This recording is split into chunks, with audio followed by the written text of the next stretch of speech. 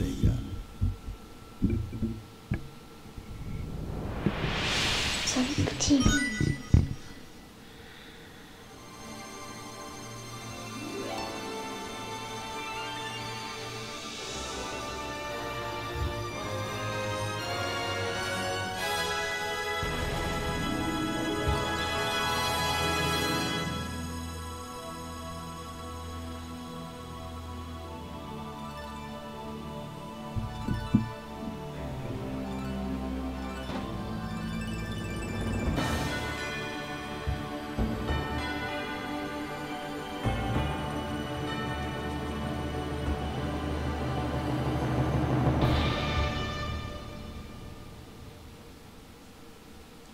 Welcome to Expletive Added. I'm Jack Silverson. I'm Red Ocelot. And this is Nights into Dreams for the Sega Saturn /PS2 /PS3 /PC /Xbox 360. Yeah, that. And that last bit of anecdote, I'm sure many people were very happy for because the longest time in the US, this was Saturn exclusive. And if you wanted to play it, fuck you. Exactly.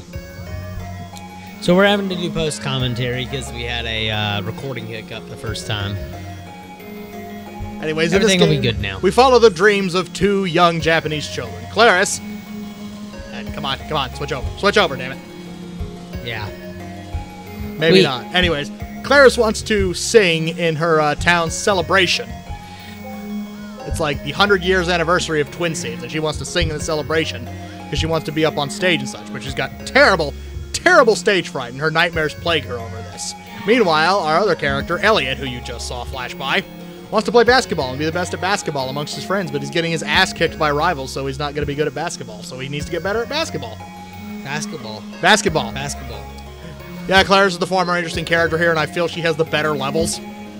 Not that Elliot's are bad. In fact, he has aesthetically one of my favorites in this game. But yeah, we're going to be starting out with Clarice, playing her first stage, Spring Valley. You know what I love? What's that? That the Deadpool sequel was announced before Deadpool even came out. They just knew it was going to be that good. This is a lot better structured during our original run of commentary, because I could explain things a lot easier without having to hang out on the character select screen for so long. Yeah. But anyways, Clarice, Stage 1, Spring Valley. The ideal.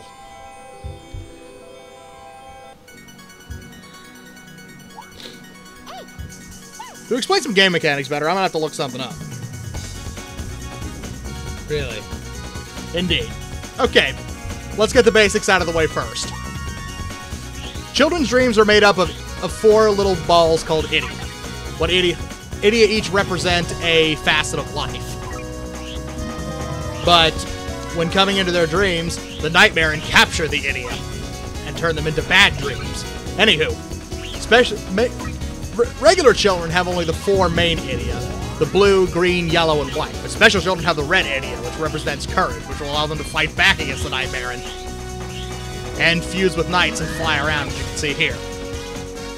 Furthermore, it also allows knights to get out of that cage he's trapped in. Yeah, knights get stuck in that cage a lot. Oh, by the way, I should point out that we're going to refer to knights as he just based on hearsay, but the thing is, knights is completely genderless. Oh, really? Yeah. Like, that's a point with his character, that he's genderless. So, two of my favorite Deadpool characters are supposed to be in Deadpool 2, and I didn't even know about it until I started reading about it. Oh, really? Domino and Black Tom. Oh. And guess what? Josh Brolin signed a 4-movie deal to be Cable. Wow. Yeah, a lot of stuff. Several other actors have been confirmed in undisclosed roles.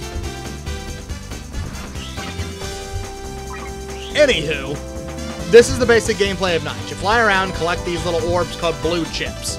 Once you have 20 blue chips, you can destroy one of the monsters that are holding one of the idiot captive. Once you get it back, what you might think would be a race to get back to the Knight's capture to put the idiot away is not. Instead, you got to go around and get as many points as possible to get the best rank. As we can see here, I scored an A rank on this first round. I wonder what's going to happen to all the film contracts that they've signed for all the future X-Men movies if the Fox merger goes through. Huh. If that Fox sale, I mean, it's not a merger, it's a sale. Seems weird. He's trying to do a paraloop here, and it just doesn't want to work. Yeah, it doesn't want to register. Sometimes it's weird like this. It's a lot more consistent in the Wii game because the sparkles are a lot easier to see. Yeah. Anyways, what a paraloop is what we were just describing. The paraloop is when that little twinkle dust flying off of my hands, pulling a complete circle, it makes a vortex that sucks in everything around it. Yeah. It's useful for grabbing things, and you can even grab things out of the foreground and background, as we can see here. This game rocks. See, this is basically turning the 2D aspect of Nights on its head, when you can still interact with stuff that is not immediately accessible to you via the paraloop. I feel like this exact song is in a level of Sonic Adventure. No, it is not. You sure? Pretty sure. It sounds super familiar all of a sudden. Like, I didn't notice it until just now.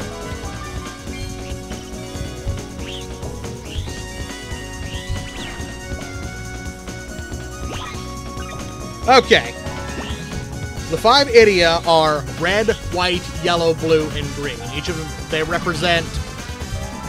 Red represents courage, white represents purity, blue represents intelligence, green represents growth, and yellow represents hope. And the 5 of these together make some badass dreams, you can see here. I mean, shit, have you ever dreamed anything this vivid? Look at this. It's fucking incredible. All these mountains and everything. And upside down trees and shit. Elliot Edwards and Clarice Sinclair. Every night, all humans' dreams are played out in NiGHTS and Nightmare, 2 parts of the dream world. In NiGHTS, distinct aspects of dreamers' personalities are represented by luminous colored spheres known as Idia. However, the evil ruler of Nightmare, Wise Man the Wicked, is stealing this energy from sleeping visitors in order to gather power to take control of NiGHTS and eventually the real world. To achieve this, he creates numerous beings called Nightmaren, including 2 acrobatic jester-like flight-capable beings called Knights and Riala. However, Knights rebels against Wiseman and is punished by being imprisoned inside an Idia palace, a gazebo-like container for a dreamer's Idia. One day, Elliot and Clarice, children from the city of Twin Seeds, go through failures. Elliot likes to play basketball, but is challenged by kids from other grades and loses. Clarice wants to sing in a play, but is overcome by stage fright. That night, the 2 of them arrive in the dream world and suffer nightmares about these incidents.